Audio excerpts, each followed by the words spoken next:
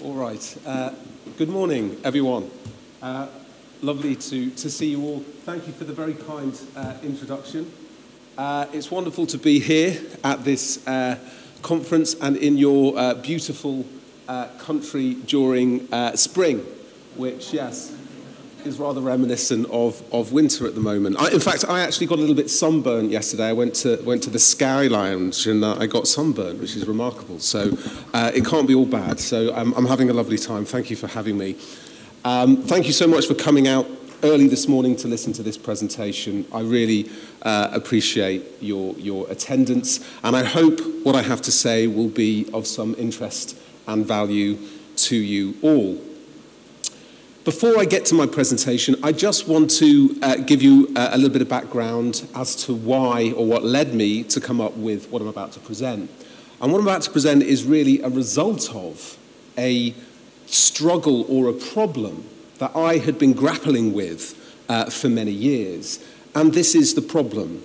Why is it the case that the biomedical model in mental health has become so dominant, both in healthcare and in society over the last 4 decades, while at the same time as it's presided over very poor or questionable clinical outcomes?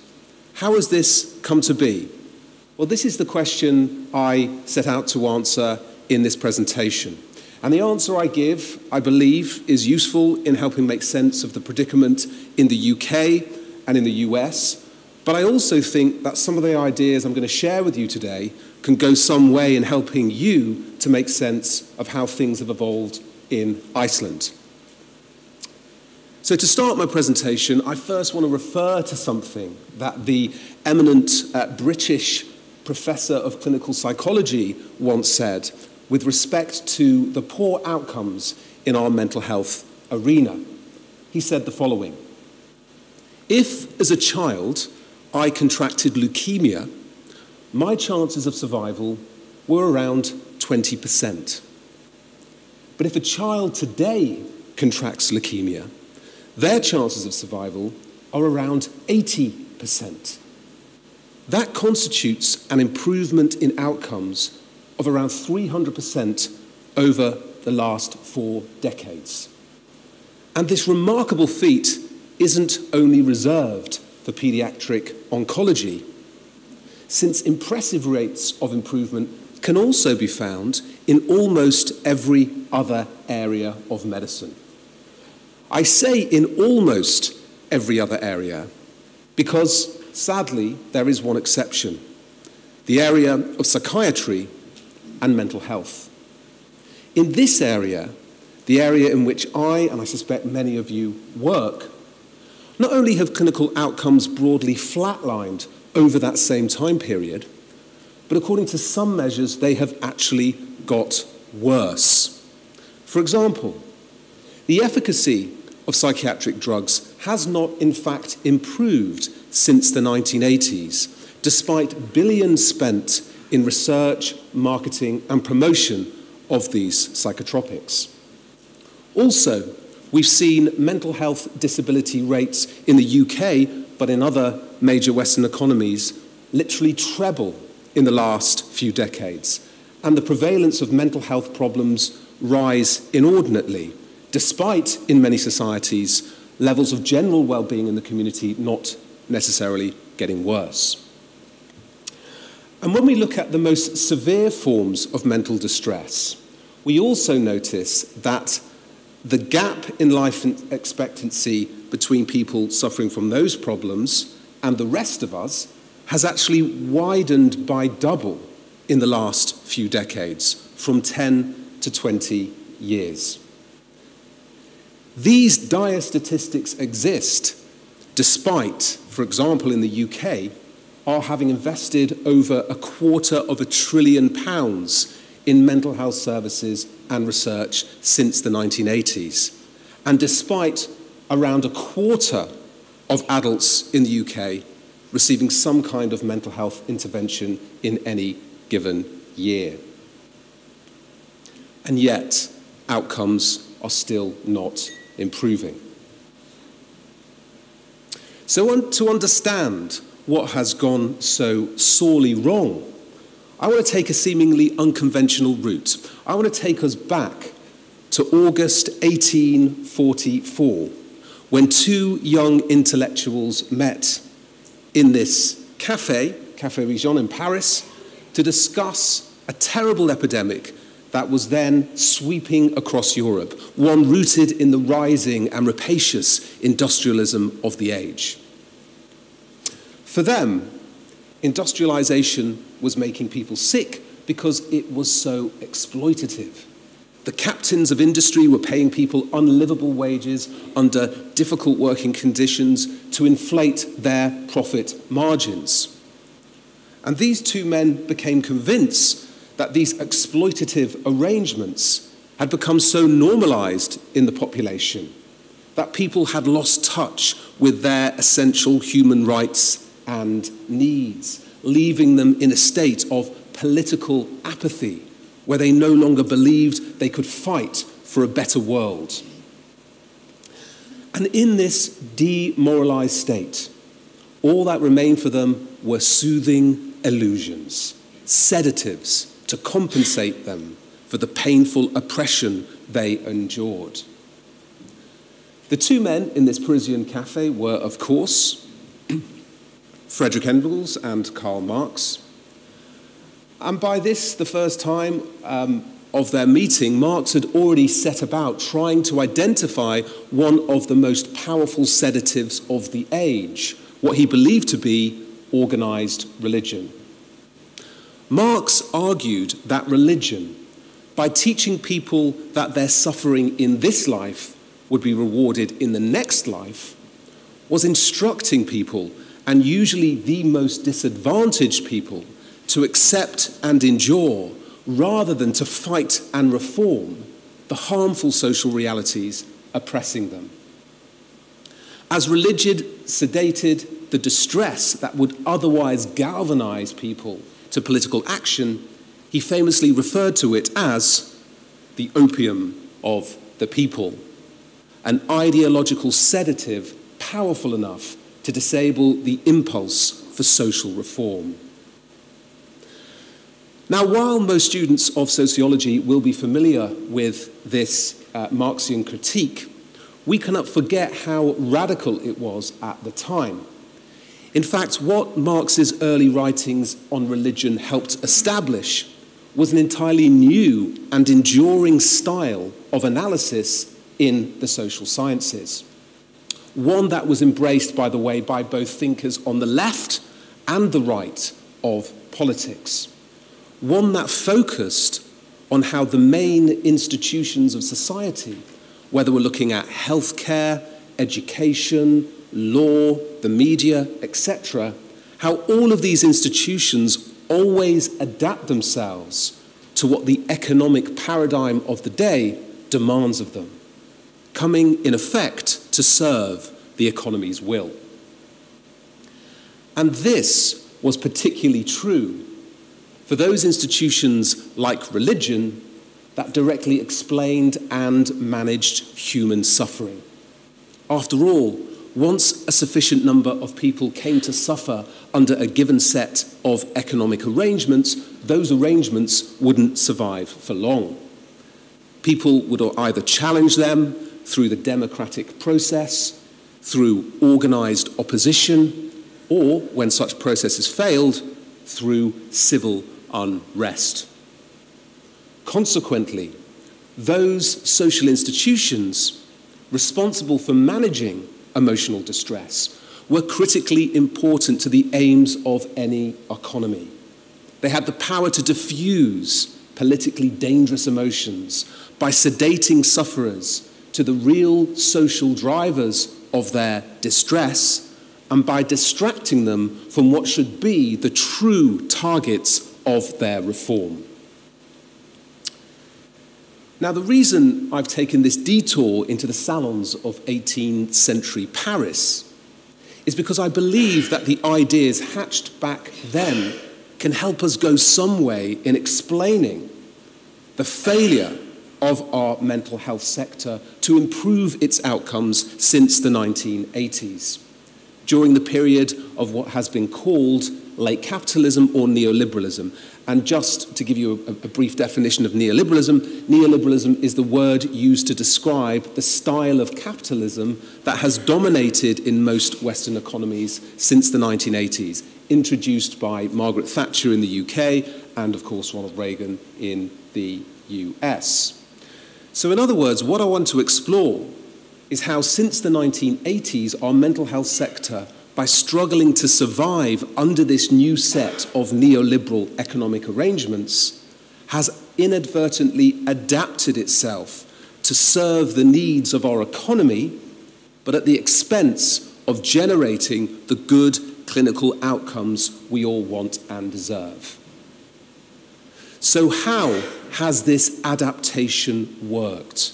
What are the mechanisms that have enabled it to become the handmaiden of neoliberalism?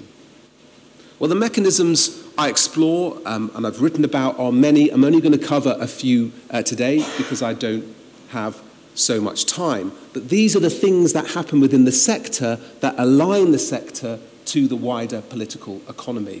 And they often happen behind the scenes. And what I'm going to do is identify them to you. I'm going to start with perhaps the most obvious.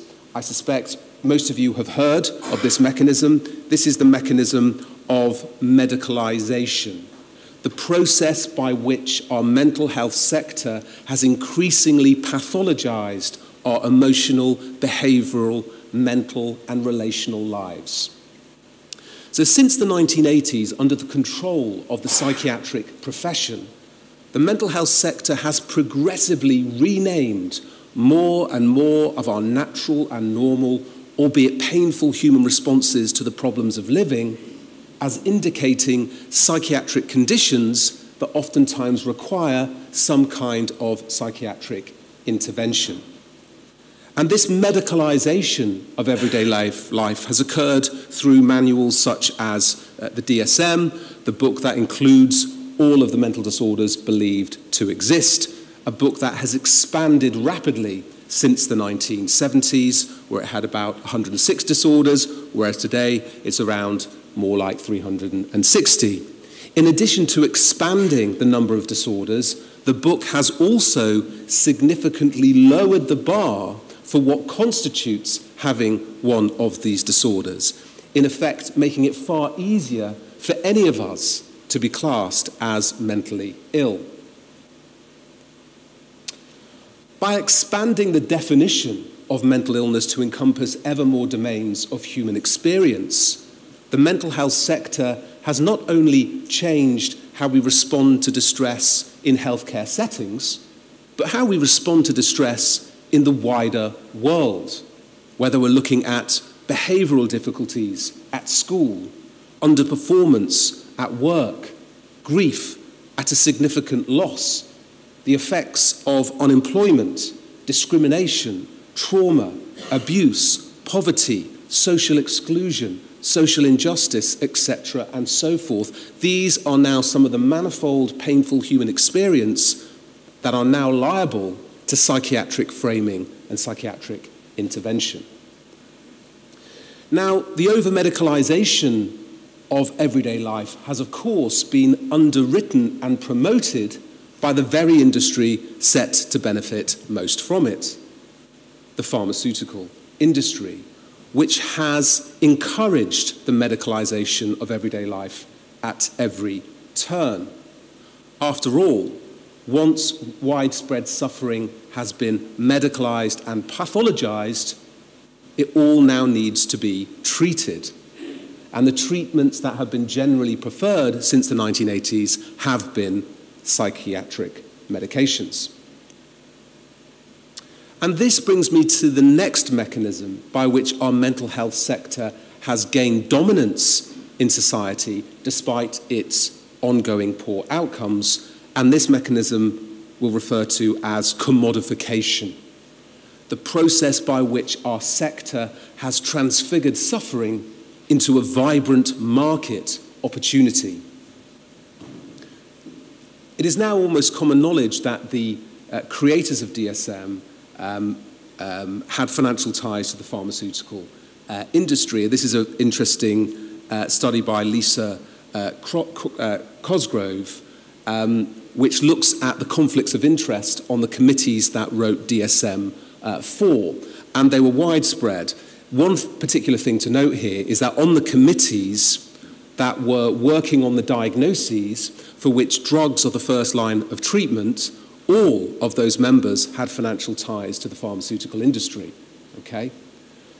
Also, if we are, when we look at DSM-5, the most recent edition, out of the 29 people who comprised the task force, 21 had financial ties to the pharmaceutical industry, including the chair and the vice chair.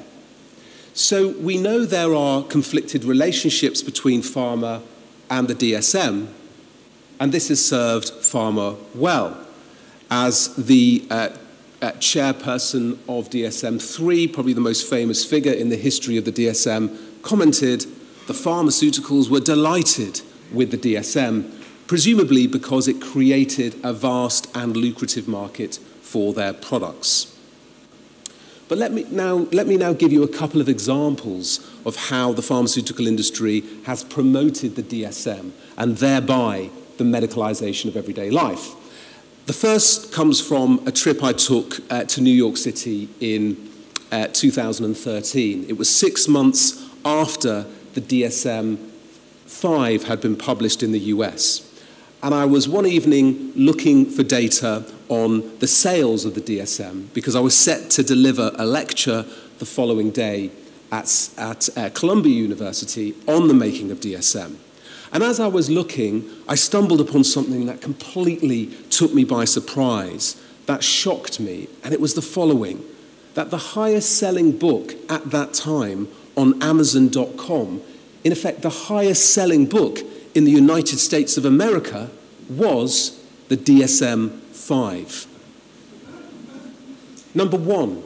And by the way, it had been in the top 5 for 6 months since its release.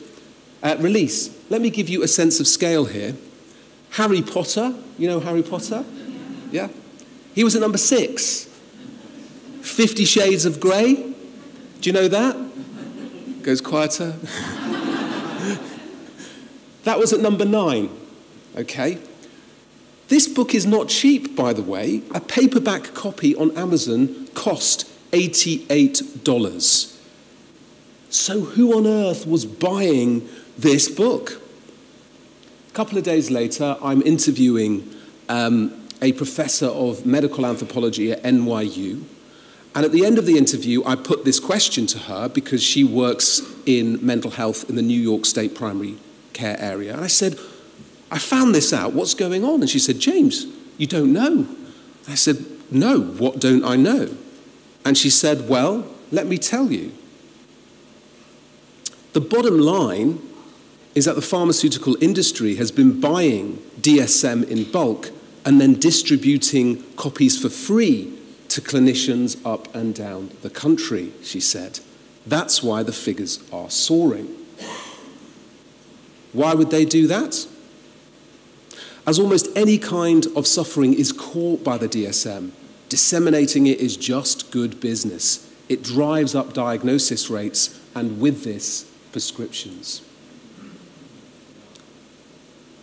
Let me give you another example. This is closer to home in the UK, and this concerns a depression questionnaire called the PHQ-9. Have any of you heard of PHQ-9? Do you have it here in Iceland? Yeah, you do? Okay. All right, good. I want you to hear about this then. All right. PHQ-9. This is one of the most powerful documents. It has been, less so today, but it has been one of the most powerful documents in UK mental health sector. Why? Well, because this is the document primary care physicians in the UK use to assess whether or not a person is depressed, and if so, how severely. So you hand it to the patient fills it in on the basis of the score, you determine whether or not they're depressed. Now, one of the major criticisms of this document is that it sets the bar very low for what constitutes having a form of depression for which a drug can be prescribed, okay? Which is why around 85% of British patients who fill this in get prescribed drugs as a consequence. Now, what the tens of millions of British people almost certainly didn't know when filling this in is that this document was created by, its distribution throughout the NHS was paid for by, and its copyright was owned by Pfizer Pharmaceuticals, which incidentally makes two of the most prescribed anti-anxiety and antidepressant drugs in the UK. So here you have a company setting the bar very low for what constitutes getting a drug, while at the same time as making, manufacturing and profiting from those very drugs. And this has been going on in the NHS for many years. So the spread of medicalisation has therefore opened the door to the unrestrained commodification of our distress, creating a vast market for psychiatric drugs, now worth over £25 billion a year globally. The main benefactors of this market have been the drug companies, their shareholders, and on occasion some political allies, and those psychiatrists and organisations who've been in wide receipt of industry money in the form of consultancy fees, sponsorship, donations, research funding, and other contributions and honoraria, all being forms of remuneration that research has shown again and again bias recipients in favour of industry products.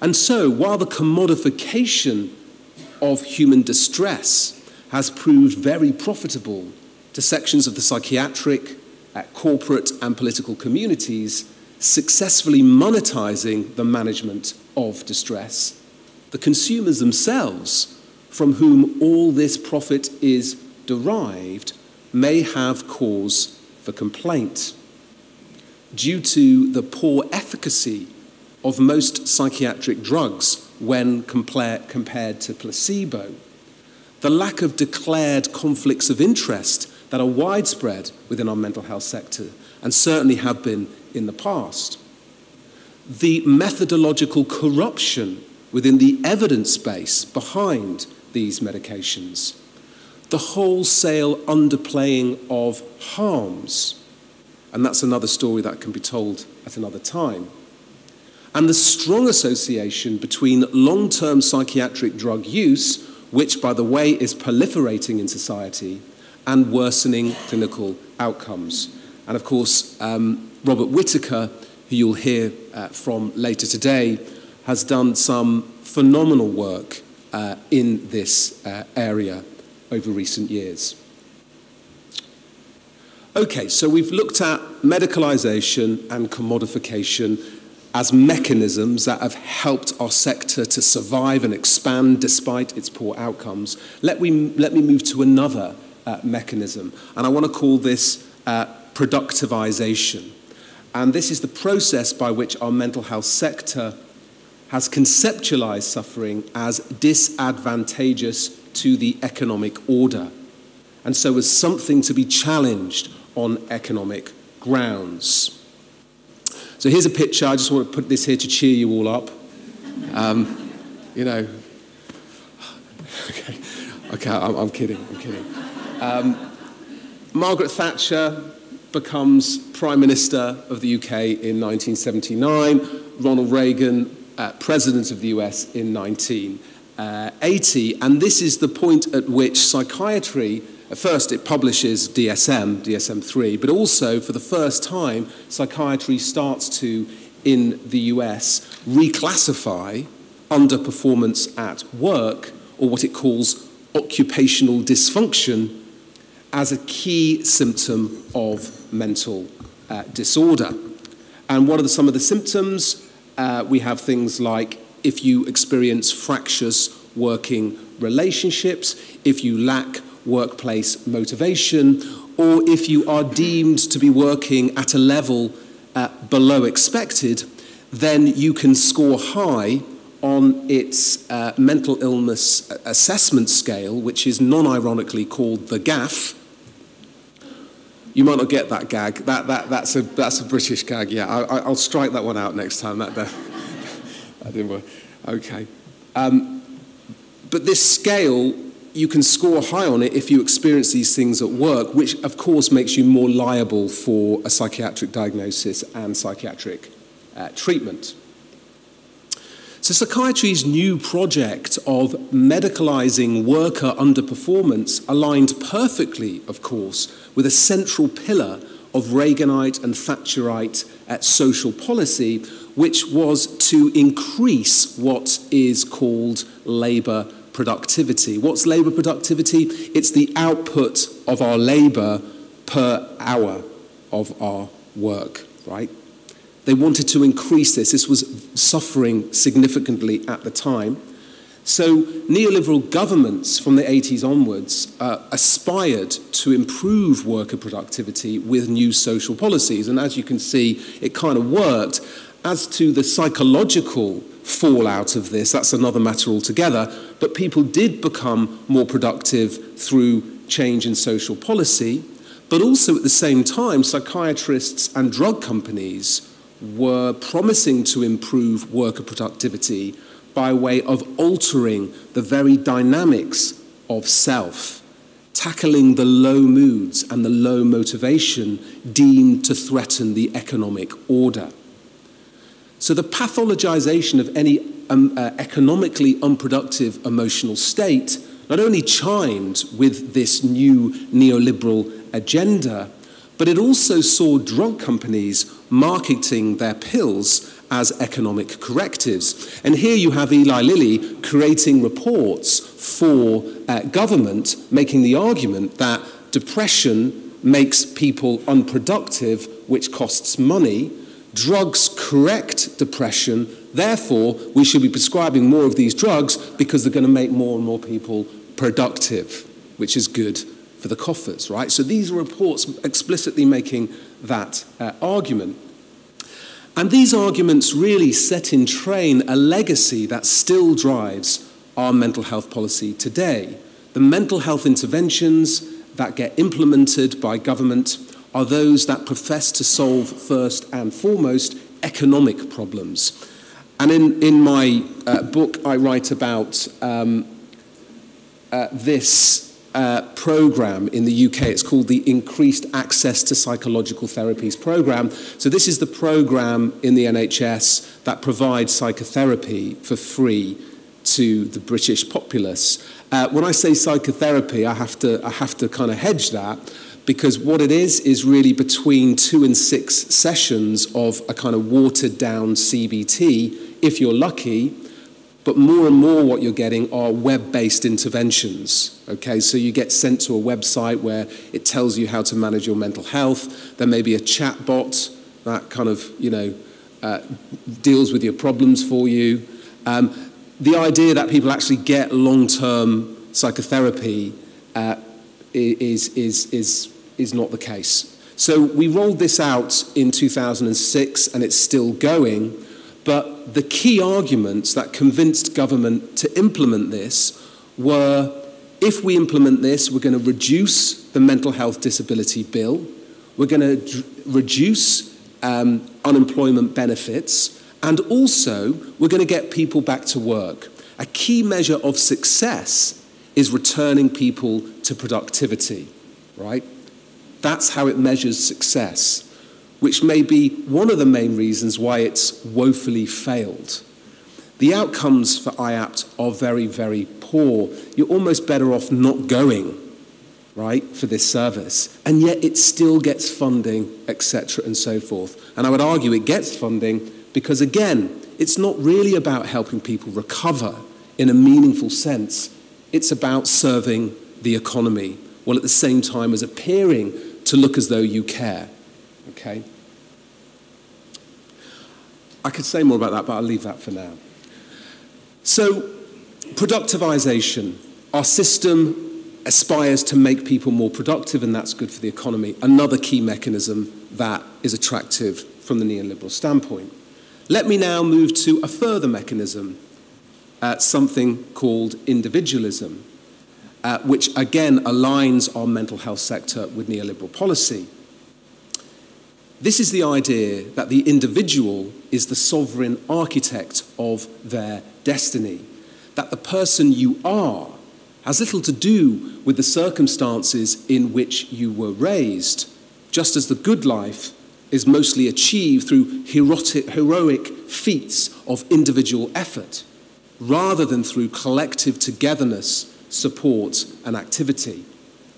From this standpoint, success is seen as an outcome of having exceptional individual qualities, rather than exceptional social privileges and advantages, while failure is seen as rooted in personal deficits, rather than in lack of opportunity, equality, and social support. So this pivot from the 1980s towards locating failure in self rather than in system not only helps justify cutting many welfare, labour and social protections, but also nurtured deep political quietism in the population when it came to how we understand emotional suffering, failure, etc. It's a product of something going wrong within us rather than within our wider society. So no longer is suffering seen as the organism's legitimate protest against difficult social and environmental conditions that are holding us back, but now from the 1980s onwards, it's seen as an index of some kind of internal dysfunction that needs to be treated, a cognitive or a chemical dysfunction. And this shift towards favouring self-reform through drug interventions over social reform through policy interventions was symbolised when the US Congress in the 1980s slashed funding for community and social mental health services and benefits, while at the same time as it doubled the funding for biological psychiatric treatments. We also saw this in the UK, where the project of taking people out of hospitals and caring for them in the community becomes tantamount to managing patients' medications in the community and not doing much else. All of these changes, productivization, individualism, commodification, medicalization, also dovetails with another key mechanism that has enabled our mental health sector to thrive despite its poor outcomes, and this is depoliticisation. This is the process by which our mental health sector has conceptualised suffering in ways that protect the current economy from criticism. And to give you an example of this, I want to refer you to the work of someone called Dr. China Mills, who is an associate professor of global mental health at the University of London, and this is an example she gave me as to how depoliticisation works, and I'm going to share it with you because I think it's a particularly good one. And this example concerns the terrible epidemic of farmer suicides that blighted central India between 2000 and 2010. So what was going on? Well, at this time, large multinational agricultural companies were trying to create new markets for their products in India. And they were doing this by replacing traditional crops that farmers had always used with genetically modified plants that didn't produce any seeds. And this was crucial because it meant farmers couldn't save the seeds to plant for next year's crop, which they'd always done. Instead, they now had to buy expensive new plants from the multinationals every year, and this was throwing many of these doctors into crushing debt and poverty. As a result, and as the research indicated, thousands of farmers were killing themselves under the resulting stress, mostly by drinking toxic pesticides. But in the face of these terrible suicides, rather than challenge the multinationals, the Indian state sent in teams of psychiatrists and psychologists to tackle what was now being framed as a mental illness epidemic. It also launched a campaign with the World Health Organization to make antidepressants more freely available to the farmers. A campaign which was partly funded by, it turns out, these very agricultural companies. It was as if the primary solution to a suicide epidemic was psychiatric rather than political. Nowhere was suicide seen as a desperate response to a situation made unbearable by the multinationals. This misuse of the mental illness narrative, I think, illustrates very well the essence of how depoliticisation works. And I put it here. It effectively turns socially caused problems into internal dysfunctions, making the self the site of reform and thereby exonerating harmful social, corporate or political arrangements, and so by implication, helping nullify in people the forces that push for social change. Going back to Marx, remember, suffering was a key factor in generating social change. Gets rid of that through treating it.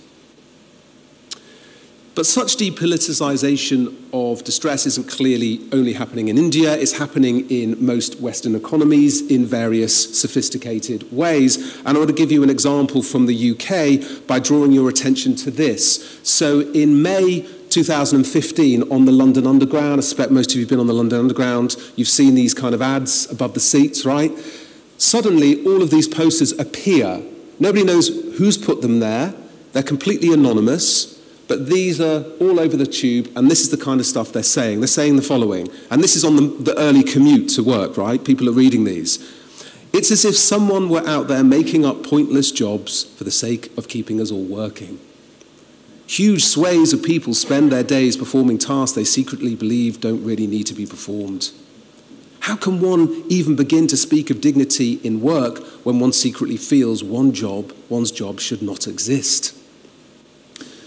Now, rather than people just smiling wryly at another odd thing that happens on the London Tube, happens all the time, that's not what happens. Actually, what happens is that this sets off a social media storm. Thousands of people start posting and discussing these posters online. The press picks up on them and starts writing about them. And I heard about them because at this point I was working at the University of Exeter on a research programme on work-life balance. And part of my job was to do a kind of systematic review of the evidence around work dissatisfaction. And we were countering some pretty worrying stats. I'm not going to go through everything with you. I'm just going to summarise what we broadly found as a result of our review. Firstly, that around 2/3 of UK employees identify as being dissatisfied with and or emotionally disengaged from, which means they don't really care about the work they do. These figures are somewhat, I checked with Iceland, they're similar to your rates as well. Around 40% feel their jobs make no meaningful contribution to society at all. During the pandemic, we heard a lot about how it adversely affected our mental health, right? You no doubt heard about that in Iceland, and this is true. You know, lots of people were feeling worse off as a consequence. What we hear less about is the other side of the story. We know from a big study in Lancet that in the UK, about 1/3 of the population actually reported feeling a boost in well-being and their mental health as a consequence of the first 2 lockdowns. And when they were asked, what are the reasons for this, the majority of people answered being free from having to go into the office and do work I just don't really enjoy. Okay. All this illustrates that the problem of worker dissatisfaction is a massive one now for Western economies, and it's been getting worse and worse since the 1980s, to the extent it's beginning to cost a lot of money. In the UK, employers are losing between 30 and 50 billion pounds a year, it's estimated, as a consequence of this problem. So employers now want to do something about it. And what are they doing? Well, they're inviting into the room these guys. These are the workplace consultancies. These are the organisations that are going into the workplace and claiming to turn this problem around. So how are they doing it? And by the way, you've now got some of these consultancies working in Iceland. There are about 80 such consultancies working in England alone. How do they do it? Well, essentially, it's quite simple. What they do is that they train individual members of the workforce to be the go-to people in the office if someone is feeling down. They also train these individuals to spot the signs that may indicate one of their co-workers is feeling distressed, so that they can recommend that that individual goes and seeks some kind of support through an employee assistance program or through their GP. And I actually trained as one of these go-to people. It's a 2-day training. I learned a lot of things. I learned for the first time in 20 years what mental illness really is. I hadn't known up until that point, but thanks to this course, I finally was illuminated. They also taught me how to spot mental illness of others around me. I didn't know about that before. I've worked in the NHS for 10 years, but now finally after this 2-day course, I know what mental illness looks like. I know what to look for in my co-workees. In fact, they gave me a list of things to look out for. Right? This list is published by ACAS, one of the biggest consultancies in the UK. These are the things that you need to look out for in your co-workers, because they indicate the existence of a potential mental health problem. An increase in unexplained absences or sick leave, poor performance or timekeeping, poor decision-making, lack of energy, uncommunicative or moody behaviour. ACAS provides no rationale why these experiences should be read as symptoms of mental illness. This is all the more surprising since none of these map onto any official diagnostic criteria. But what is more surprising is that all of these experiences could be better interpreted in non-medical ways as classic signs of worker dissatisfaction or disengagement. In other words, this isn't mental illness. This is what people experience when they don't like their jobs. So what we have here, on a national level now in the UK, is a reframing of worker dissatisfaction as a mental health issue for which the individual is largely responsible. And what this means is that organisations are exonerated from responsibility, okay? Because the problem is within you and it needs to be fixed within you. But more than that, it exonerates the wider economy from responsibility, okay? What are the structural economic factors in wider society that are making working life far less bearable for more and more people? Well, we know what they are. Sociological research has uncovered them. Here's a list of what they may be. Flatlining or falling wages relative to inflation, rising wage inequality, increased short-termism in the employment market, the erosion of unionised working protections, longer working hours, growing pressure for dual working households, lower job security, higher job precarity, rapid expansion of the service sector. So these mental health consultancies don't factor in any of this. They go in, they reframe distress that is often sociologically rooted as index of something within you for which you now need to go and get treatment. And what's that treatment? A couple of sessions of back-to-work therapy, if you're lucky, or of course a psychiatric prescription.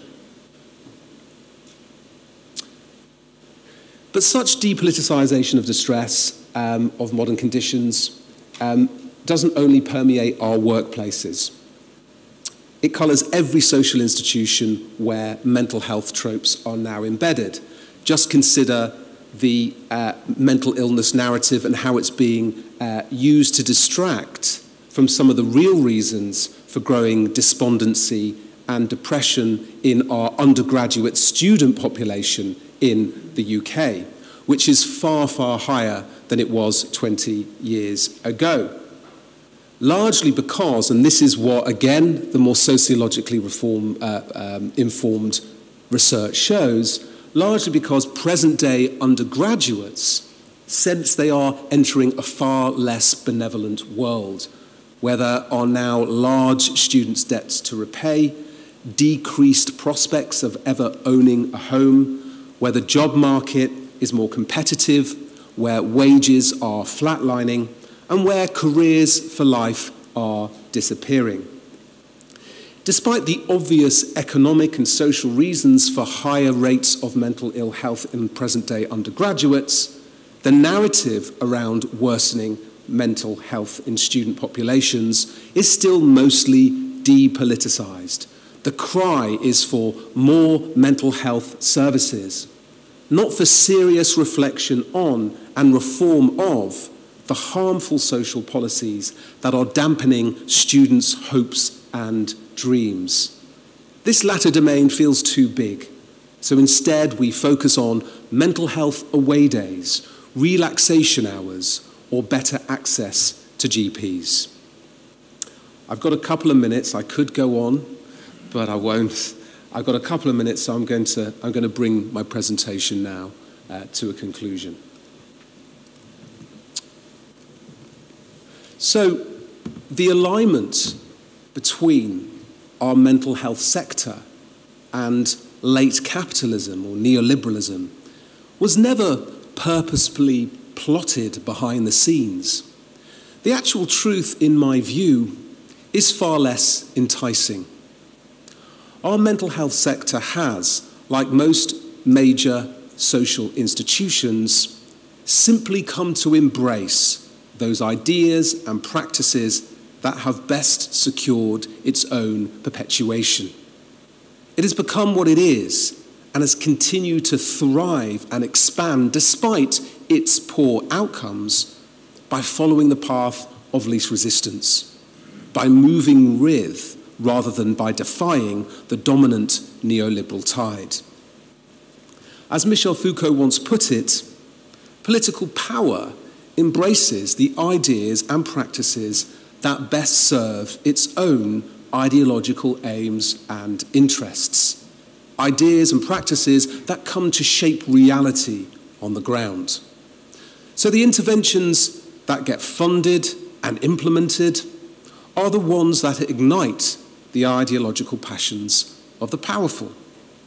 The great fault in our services, then, lies just as much with those who have funded bad ideas as with those who initially contrived them and then marketed them in politically enticing ways. Just as religion served industrial capitalism in the mid-1800s, our mental health sector now performs a similar function in late capitalism. The mental health interventions that have been preferred since the 1980s are the ones that have medicalized, pathologized, depoliticized, commodified, decollectivized, and individualized our emotional distress, robbing our suffering of its capacity to illuminate social ills, galvanize social action, and facilitate lasting and meaningful personal and social change. From this standpoint, I believe it is correct to view our mental health sector as the new opium of the people, a sector that sedates us both literally and ideologically, a sector whose structural roots need to be more fully apprehended if we are ever to give meaningful reform a meaningful chance. Thank you so much for listening.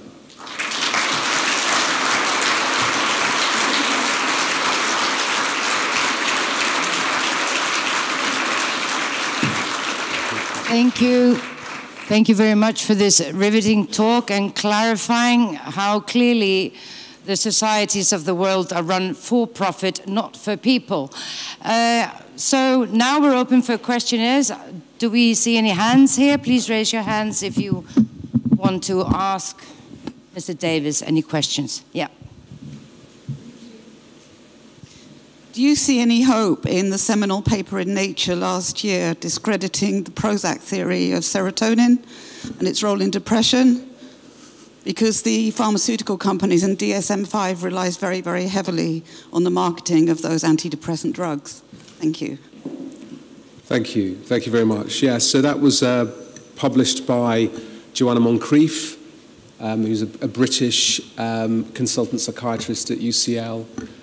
Mark Horowitz, who's at UCL as well, a psychiatrist there, Michael Hengartner and others. And they essentially managed to do something which we've known for a long, long time, which was to corroborate the notion that there isn't a chemical balance underpinning depression. Drugs don't correct a chemical balance that's responsible for the problem. This was a myth that was largely foisted upon the population by the pharmaceutical industry, particularly in the 1990s, in order to warrant the prescription of the medications. If your depression is caused by an imbalance and the drugs correct the imbalance, then of course it's reasonable to take the medication.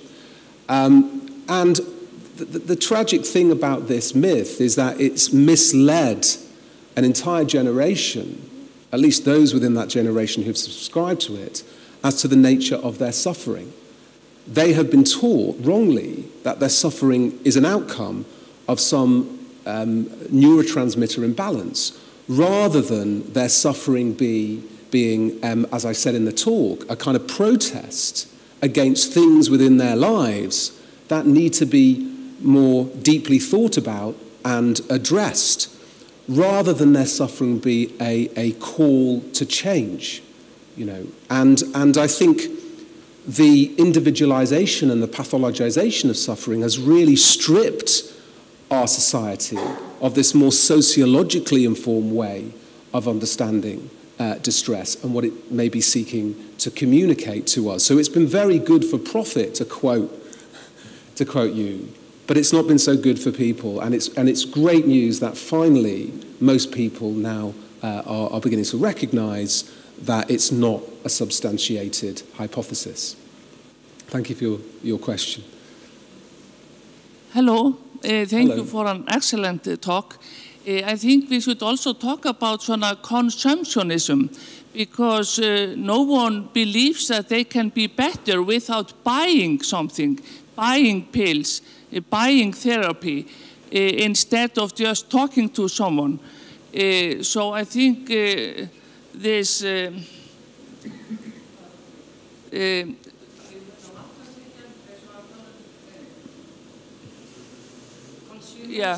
yeah, it is so much connected to the consumerism. We don't have to buy things to have a better mental health.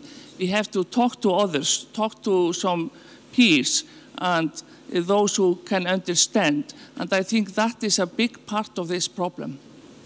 Yes, so consumerism and materialism, capitalism on steroids requires a populace to be locating the cause of many of their problems in consuming the right product. So you can consume your way to betterment or consume your way to well-being. And shopping therapy is a good expression we have in the UK. By purchasing the right outcome, you can alter the very dynamics of self.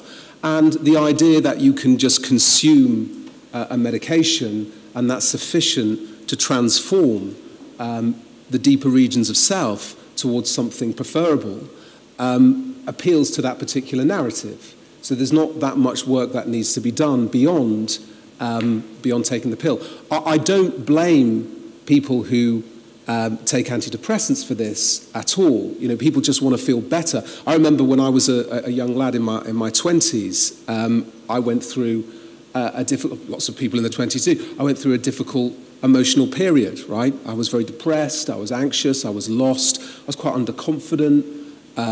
I was struggling socially, having a difficult relationship with my girlfriend, lots of lack of confidence. And it got to the point where I felt distressed enough to want to go and seek help. So I went to my local GP, and I went in, and I'd read a book at the time actually called Listening to Prozac by Peter Kramer. I'd read that book and become convinced that a pill would be a solution to all my problems. And I went to my GP and I asked for a medication. I said, listen, I've read this book, I've heard about this new wonder drug called Prozac, would you be willing to prescribe it to me? And he looked at me and he said, well, young man, you don't look depressed to me. Why don't you go away, sit this one out, and if things don't get better, come and see me in a few weeks.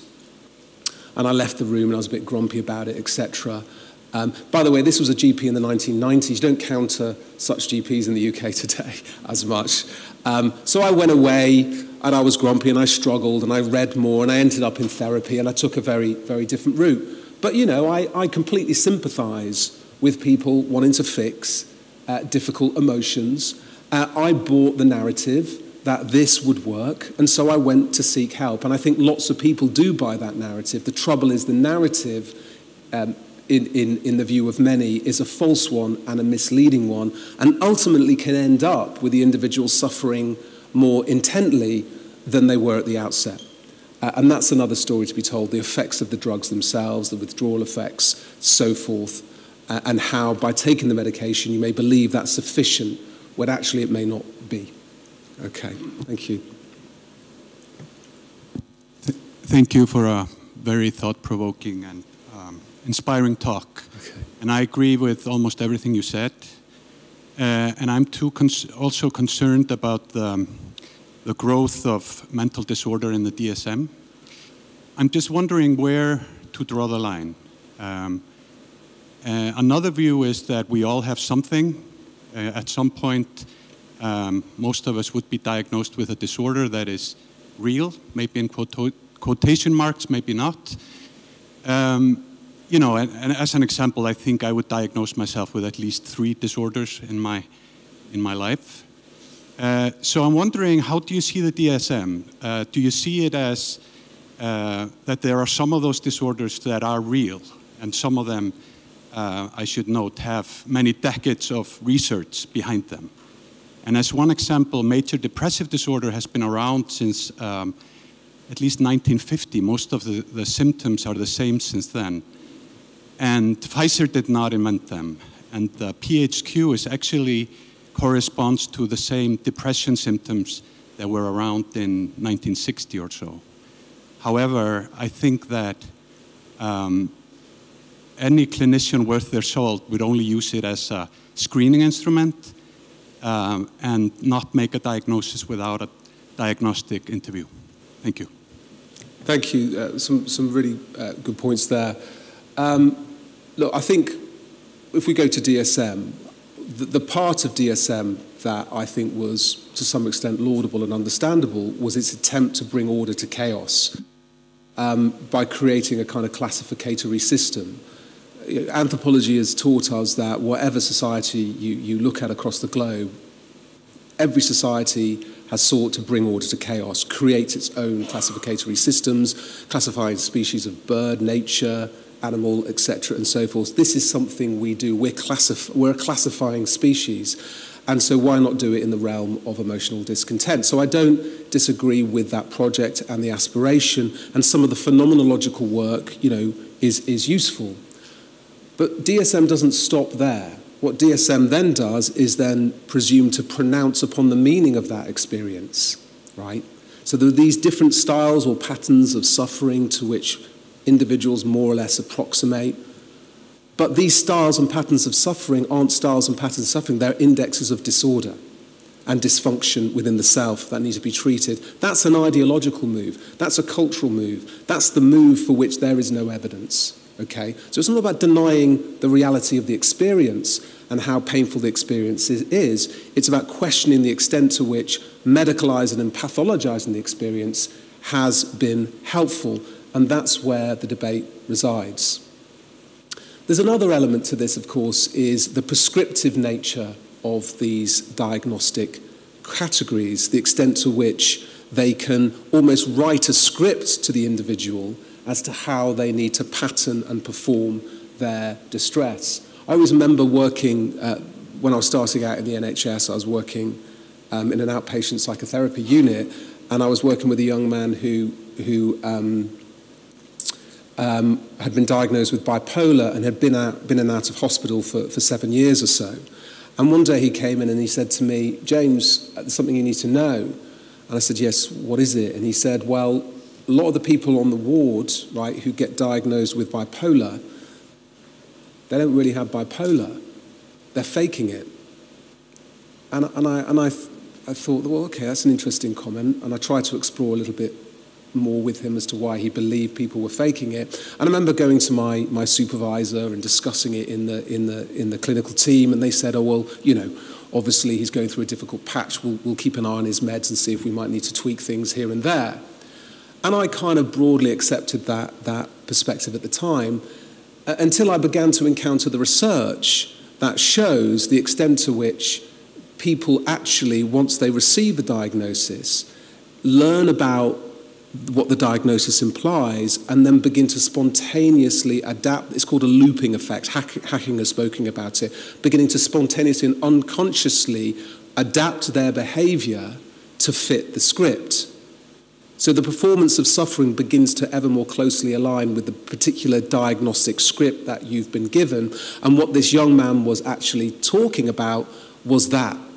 Rather than him imagining this, rather than him, as he believed, thinking they were consciously aping behavior and deceiving, actually what was going on was something far more unconscious and something he'd picked up upon. So the diagnostic system can do that as well. So when we therefore say we see these patterns across time and space, well, that could possibly be an artifact of this particular looping effect occurring. Because when we look at other societies across the globe, when you look at work such as Arthur Kleinman's work, who's a Harvard anthropologist and psychiatrist, you know, who has done a lot of ethnographic work on the different ways in which people express distress, we don't see such university across the globe.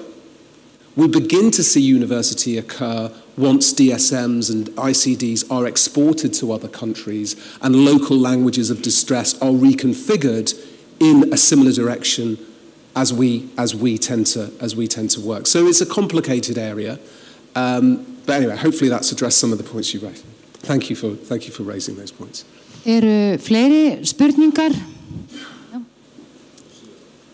Og þetta verður þá síðasta spurning fyrir kaffihlé.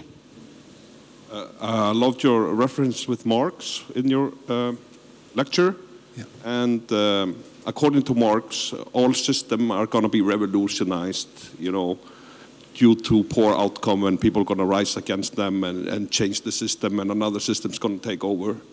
Do you think the mental health system is going to change? We're going to get something else, you know, maybe because of poor outcome.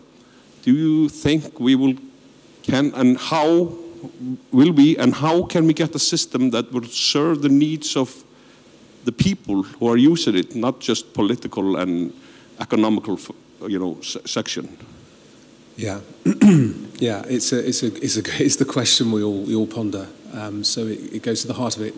How can things change? You know, we have to raise consciousness around the extent to which the current model is failing, and I think that the data now is sufficient to enable us to reach that conclusion. I think that's a very important thing. I think we need to understand the mechanics of the sector, how it operates, why it's been so successful. So critical scrutiny, sociological scrutiny, is a key element here. But one of the conclusions I draw in the book, which is slightly more pessimistic, is that insofar as Marx and many other political and social thinkers have argued, insofar as they are correct in thinking that social institutions don't change unless there's wider systemic reform of political economy, that would imply the only way we're going to see change occur within the mental health sector, which is a specific social institution, is if we see wider structural reform within the political economy. So once political economy shifts in a direction that is more, if you like, humanistic, we will see a concomitant shift in services. There is some evidence that that's already happened within the mental health sector. If you think about the style of mental health ideology that dominated in the 60s and 70s, it was far more humanistic in tone than it is today. The ideas that suffering was an index of some kind of social problem that needed to be addressed was very much more in the zeitgeist than it was post-1980s. And of course, pre-80s, it was the era of Keynesian capitalism, which again was a far more humanistic style of capitalism that operated. So we do see, if we look back in history, these interesting concordances between style of political economy and style of mental health ideology. And if that is true, and we were to extrapolate from that, I think the case would probably could be made that until we see wider political reform, we're not going to see the kind of change that many of us would like to see, at least to the extent we'd like to see it.